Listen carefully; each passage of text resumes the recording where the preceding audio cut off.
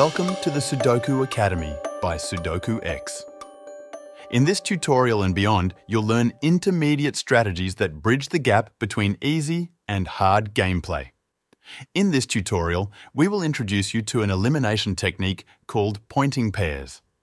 Pointing pairs is a frequently used technique in solving Sudoku games. Its triple equivalent is less common. However, the elimination logic works in the same way.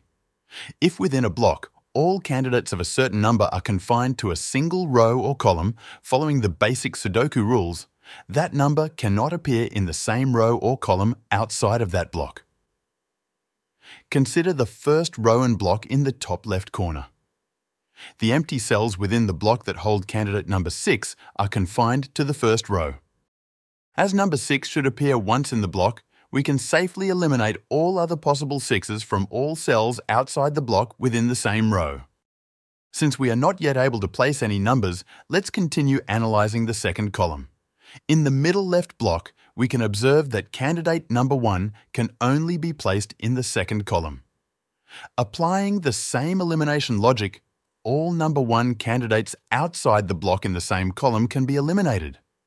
Turning to column 7, the same pointing pairs logic can be applied for number 6 in the middle right block. By eliminating number 6 in the top right block, we find that only a possible naked 4 remains in the highlighted cell. Let's place it and continue our game.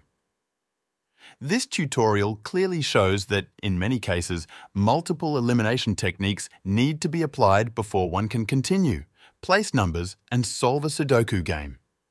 Be sure to watch other videos for additional elimination techniques on your path to becoming a Sudoku master.